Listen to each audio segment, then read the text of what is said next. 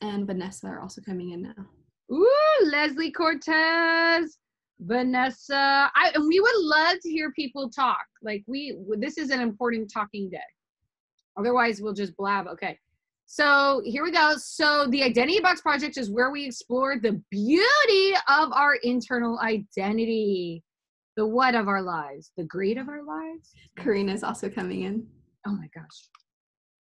Distance learning. Hmm. The story of our lives? That sounds good. That does sound right. And what do we face? We face history, we face ourselves, and the obstacles we faced. Oh, look, Stephanie and Remy got 11 out of 11. D'Angeli, you got to switch to. The obstacles we face should be represented in our box. Oh, if you haven't found a box yet, find a box. We will get out what we put up, grow, put in. What does that mean, Miss? We will get out what we put in.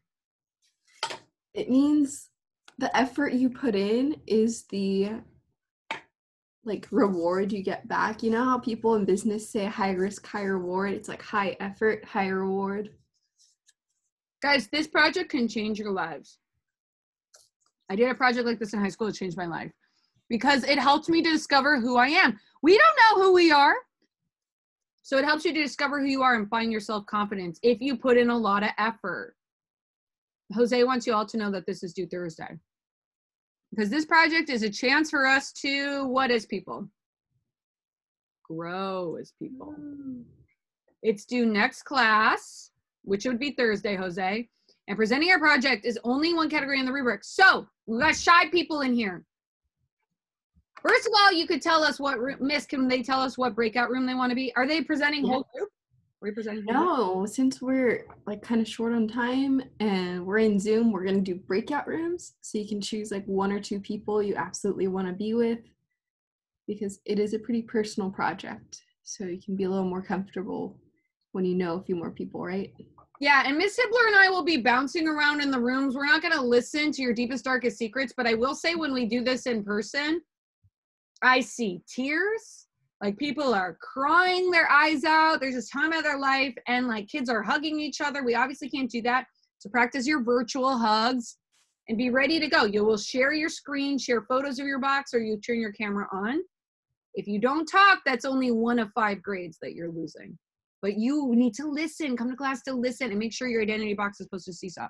Students class, I present your projects with only one category in the rubric. Doing well in the project is a chance for all students to raise their grade. Every day is a chance to improve as we lift each other up, right? We're supporting each other. And we had a great discussion during period 5 about confidence, huh, Miss? Mm-hmm. Easy for some people to have, but some people have low confidence. By sharing our box, can that help other people? We do art to know we're not alone, everyone. And we're going to inspire each other to share our voice.